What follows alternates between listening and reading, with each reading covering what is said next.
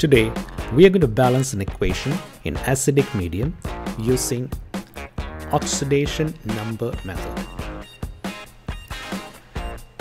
In order to balance an equation, we will need to do the following. First, determine the oxidation numbers of the elements undergoing change in oxidation. Identify the oxidation and reduction half reaction. Identify the number of electrons needed for reduction and produce them. Balance the oxygen atoms by adding water molecules and hydrogen atoms by adding hydrogen ions if you are balancing them in an acidic medium. Add the two half reactions and then you will have the final equation. We are going to balance the following equation in acidic medium. Cr2O7 minus plus Fe2 plus H positive gives you Cr3 plus Fe3 plus H2O. In order to do that, we will first determine the oxidation numbers of those elements undergoing a change. If you are not familiar with how to determine oxidation numbers, I would suggest that you watch my video on how to determine oxidation numbers. I have included the link below and also a link to the video that shows you how to determine the oxidation numbers.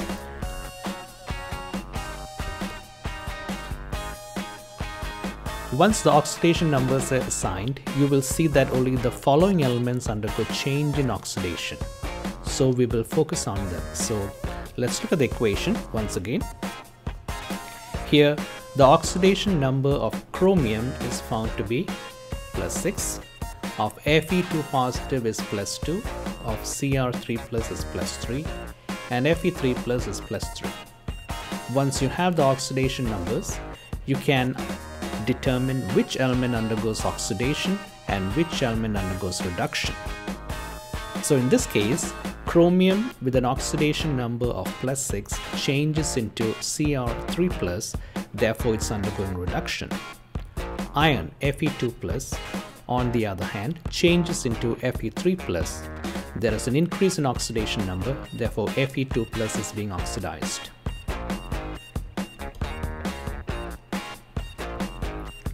Now if you look at the equation, you will also see that there are two chromium atoms on the left, but there is only one chromium atom on the right. It is essential that you balance those elements undergoing change in oxidation even before you can start balancing an equation using redox method. So the next thing to do would be to balance chromium. So now you have two chromiums on the left and two chromiums on the right. One Fe2 plus on the left and one Fe3 plus on the right. So elements undergoing change in oxidation have been balanced. Let's move to the next stage, that is using the oxidation half reaction and reduction half reaction. OHR represents oxidation half reaction and RHR represents reduction half reaction.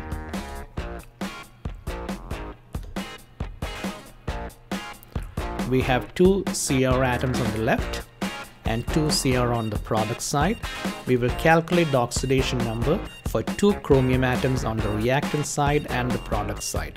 Since the oxidation number of a single chromium atom is plus 6 and we have two chromium atoms, the total oxidation number is going to be plus 12. On the product side, we have chromium with a plus 3 oxidation state, and since we have two chromium atoms, the total oxidation number would be plus 6. So the oxidation number decreases by 6. Now, to look at it in a more clearer fashion, we can write equations for this reaction. Cr with the plus 6 oxidation state requires 3 electrons to change into 3 plus. As you already know, reduction is gain of electrons. Therefore, one chromium requires 3 electrons. But in our equation, the dichromate ion has 2 chromiums. Hence, we will take 2 chromium atoms and it will require 6 electrons to change into 2 Cr3 plus. So for this reduction reaction, we need to provide 6 electrons for chromium. And in all redox reactions, the electrons required for reduction is produced by the oxidation half reaction. In this case, the oxidation half reaction takes place between Fe2 plus and Fe3 plus. The oxidation number changes from +2 in Fe2 plus to +3. Therefore, the oxidation number increases by 1 unit, or we can say Fe2 plus loses 1 electron. We can write the equation like this. Fe2 plus gives you Fe3 plus 1 electron. But as we need 6 electrons, we will have to increase the number of moles of electrons, and this is by multiplying this equation by 6, which means we add a coefficient of 6 to Fe2 plus. So this is what it means. If you have 6 moles of Fe2 plus, it produces 6 moles of Fe3 plus 6 moles of electrons. And we need 6 moles of electrons. Therefore, the coefficient for Fe2 plus is going to be 6. If you have a 6 in front of Fe2 plus, we need to add a 6 in front of Fe3 plus, which is a product. So now we have balanced the number of moles of Fe on the left and right, and it produces 6 electrons, which is required for reduction of chromium.